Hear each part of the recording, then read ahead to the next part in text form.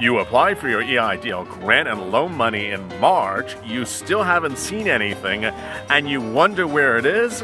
It's Jovita LALATE.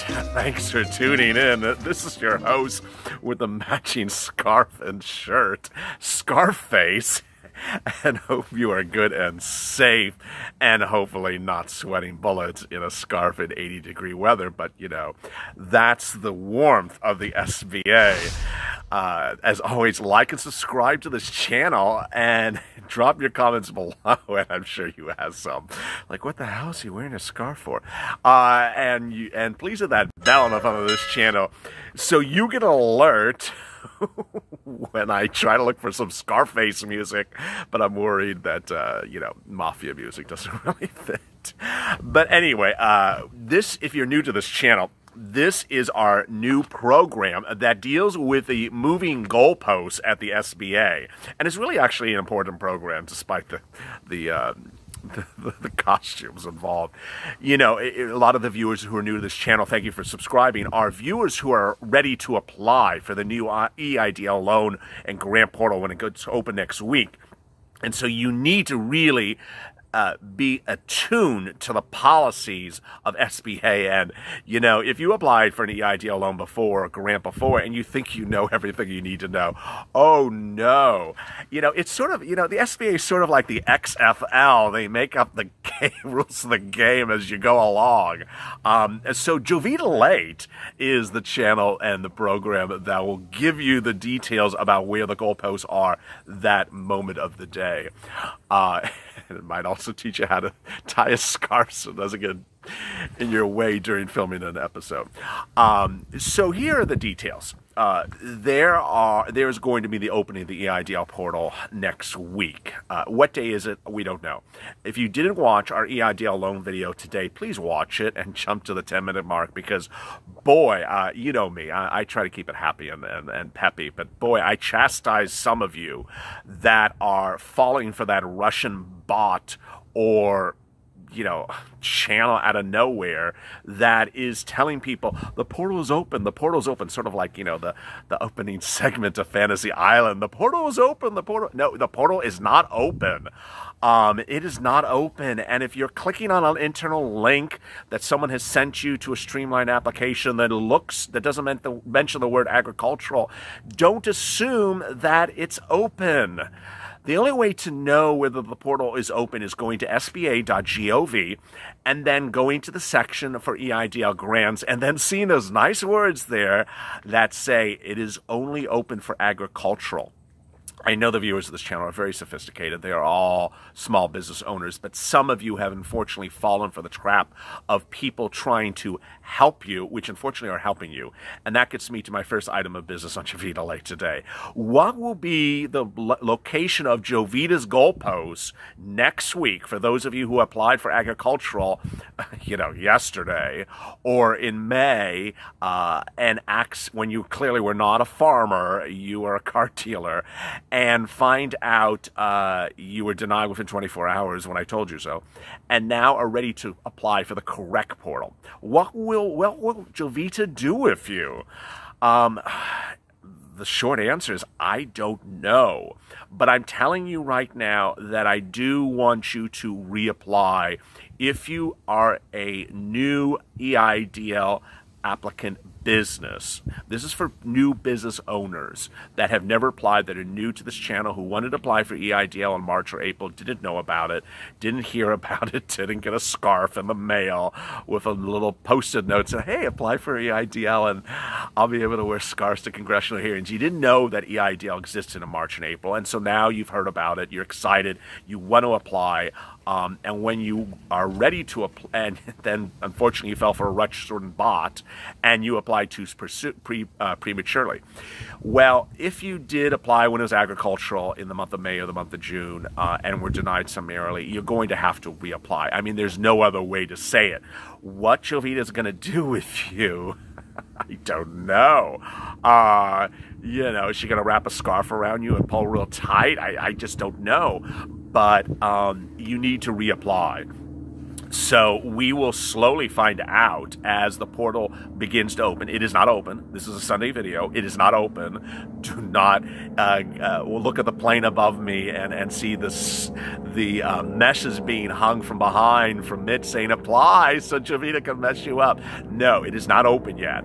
It is not open yet. But when it's open, will Jovita Carranza, the head of the SBA, punish you for applying when you're an agricultural business when you clearly weren't? We don't know. That is the first goalpost that we need to examine. Second goalpost, and this came up yesterday and the grant video, and I want to touch on it now because it really is a topic that's getting discussed a lot, is new businesses. You got to remember that the EIDL grant and loan process program has a history. The term EIDL was not created by the CARES Act. It predated the CARES Act. But the current version of the EIDL grant and loan that we're all talking about on this channel was embodied in the CARES Act. It was adopted for people and businesses that were hurt by COVID-19, by the pandemic. If you have a new business in which you opened yesterday, and it's impacted by the pandemic yesterday, boy, I don't know if you can apply. That is not the current indication from the congressional hearing for last week. The congressional hearing for last week was they were going to reopen it for people who would have applied back in March or April but couldn't and are now able to apply. But I'm not going to say you don't qualify. We just need to see what happens when the portal opens next week. My guess, based upon the way Jovita doesn't really want to tell you much of anything, is that it's not going to say. It's just simply not going to say if your business had to have been impacted by COVID-19 in February, in March, in April, in June, or if there's a certain period of time. It's a little bit different than, it may be different than PUA or UI, where you actually have to certify you were impacted during respective weeks. I don't know what Jovita is going to do. And here's the net result, is that if your business is brand new, if your business, was established, let's say, in April, then there could be a disconnect, and I'll tell you why. If you were started in April and you had no business because of the COVID-19, then you really never had business, and this is not a verifiable, perhaps, business at all. As you recall, the Streamline application asks you for 2019 data. If you are new and you have no 2019 data, the best you might actually see is $1,000, because they're going to say, hey, how do we see that you ever had any sales in 2019? You're just new. So I've got a lot of questions about new businesses. I've also got questions about businesses that aren't new, that are 2019, 2018 businesses, but didn't get around to establishing themselves for purposes of corporate structure, even though they're corporations. I don't know. I mean, it's just too much of a hot mess. This is why I did a video several weeks ago about really getting your corporate structures set up right, because I told you there's going to be, and I don't just mean this for Jovita LALATE, it's going to be for Rubio LALATE, it's going to be for Mikado LALATE. There's going to be other pandemic assistance plans that are going to come out in the next few months. I think it came up on the Main Street Lending Program. I said, hey, get your corporate structure set up, get everything ready, because please don't tell me you didn't have it ready and then you didn't qualify for a loan. I mean, that is the worst thing you could possibly do. So some of you had businesses which you incorporated last year, but you hadn't done things right. Ultimately, we really don't know. I think the most important thing is that you have an incorporation, meaning you're incorporated with the Secretary of State of your state. You have an EIN. You have a business banking account. For purposes of businesses, that's the best thing. I know. I absolutely see it, because I see it coming. I see it in the comments, which I don't think I'm going to get to it. There's so much of Jovita and her goalposts. I think that we're going to see a lot of businesses that are going to apply next week that are going to drop in the comments of Jovita LALATE that they're sole practitioners, that it's under their social security number, that X, Y, and Z, and I just sense a lot of problems coming. I'm not going to say you don't qualify, But had you incorporated, you know, even in January, had you set up your corporate structure, this would be so much easier. So that's that. Finally, the last and the biggest question that Jovita has been hit with in the last 24 hours. And it came in the grant video yesterday. And we're going to do it again in tonight's grant video. I'll drop in the links above. You know, this is one of 4 videos in our programming block tonight. And there goes the scarf. eidl loan, which has already gone live, which talks about getting your loan approved and how not to avoid it getting disqualified or denied. 2, Jovita LALATE. Their new series coming up after Jovita LALATE is Marco Polo, which addresses which senators help you get your eidl process approved and who really are not helping small businesses. And finally, our eidl grant video. In our eidl grant video yesterday, we talked about this whole nuance of applying for the eidl program when it opens next week, but that you've applied before. And we went over sort of, the scarf is really annoying me. We went over yesterday the whole nuance of when you own different businesses. And it's really quite facts intensive. If you didn't watch yesterday's eidl grant video, I want you to watch it, but I'm going to summarize it right quickly for you, because I know this is going to be one of the goalposts for Jovita. Did I say Jovita LALATE? I don't even know the name of the own program. You see a Madonna coming out of the balcony suddenly singing. Jovita LALATE.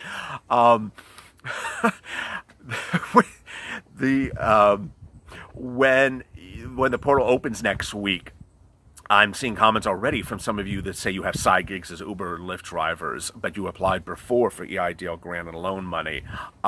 You know, here are the rubs. They need to all be separate structures. I don't want to hear that both of them are on your Schedule C. Not going to qualify.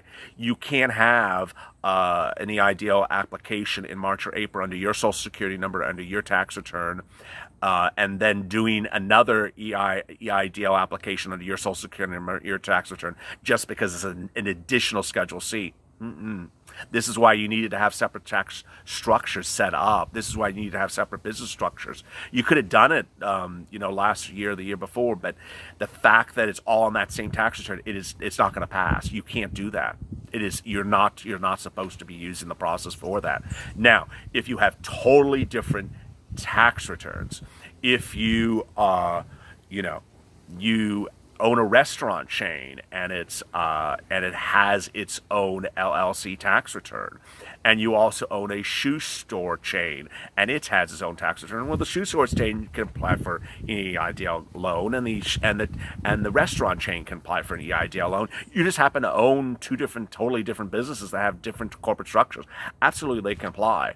But I sense a lot of you have not taken the effort to keep things separate over the years, that you just thrown things onto your own individual tax return.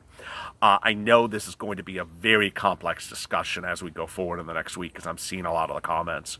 So that's where we are. Finally, where Jovita LALATE gets more complicated than trying to figure out how to keep this scarf not annoying me during a take me in 90-degree weather, is the following.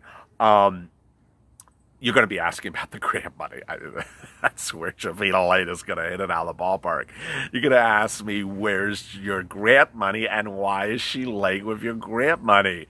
Well, if you don't recall, and you probably don't, because at that time it was only about 120 viewers a day compared to, you know, the millions now per day. When we first started on April 25th, and I was standing in front of a deserted beach in Hermosa Beach during a lockdown, and reporting the nuances of the eidl grant and loan program, I reported that, hey, it says on the portal that you're supposed to, it says in the streamlined application, you're supposed to get paid your grant within 3 business days. Will Jovita give you your grant money in 3 business days? Possibly, and I'm going to tell you why. When the agricultural portal went live in early March, the first few days, the viewers of this channel who were agricultural actually commented that, one, they got their grant money, two, they got their loan money in 3 business days. They actually reported it was that fast a turnaround. Now, I don't know if it's going to happen this time, because I'll tell you why. Agricultural had their own loan officer department for processing loans that made it really swift. It might happen, and you know why it may this time is because Jovita late is actually Jovita early on getting her entire staffing ready. She's gone through this process for 2 months. She knows how to have more loan officers in place and get things processed faster. So you may get your grant money as an advance now, as opposed to something you wait around and get in the month of June after the fact. Will I have new Vortex viewers? Will there be a June 8th Vortex or a July 8th Vortex? Will there be a June 30th Vortex? I don't know. I mean, are we going to re-encounter the same problems? I don't know. As much as my scarf matches my shirt, I certainly predict that there will be channels out there telling you you're going to get $10,000 eidl grant money next week. Trust me, you are not. You are not. There's nothing in this entire universe of scarves and sachets that indicates any change or digression in the SBA's policy about $1,000 per employee. So when that portal opens next week, there you go. Finally, and I have to address the good and the bad and everything in between, I have seen comments by people that are really horrific. Not about this channel, but about what you're thinking of doing. Good luck to you, but this channel will not be addressing any type of people that intend to act that way towards the process when it opens next week. We will neither reference your actions nor talk about your actions on camera, because you know what you're doing is totally unacceptable and inappropriate. And I'm sorry that you may have been aggrieved by the SBA previously, but you have no right to be doing what you're intending to do next week. And I am very displeased by your defaulting to something which is really it's really quite bad. So with that, as the wind is literally about to knock over the set, maybe it's Jovita. She heard me. She's like, get him off that show. A lot of comments yesterday, and boy, I just opened one. I can't say this on air.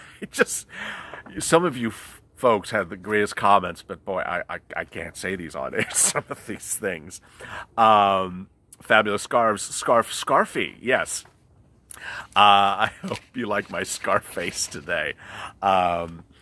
Senator Cory Booker's office has not been responding to several of my comments. His office was my second attempt, as the first was Bonnie Watson. New Jersey sucks. Very well said. You know, I don't... You know who's head of the Congressional House Committee to investigate Jovita Carranza? A representative from New Jersey. I don't want to hear that New Jersey and New York has had a, well, you don't want to hear it. I've actually been saying has gotten a disproportionate low number of EIDL grants and loans approved for businesses.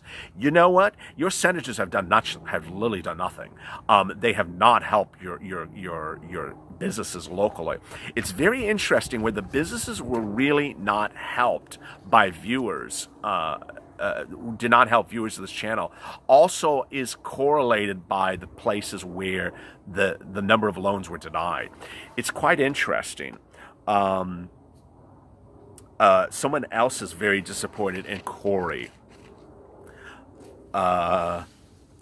Apply for reconsideration, you'll get a... Yes. I've been waiting 2.5 months, was denied for the loan, never received my grant, and my credit score dropped 100 points.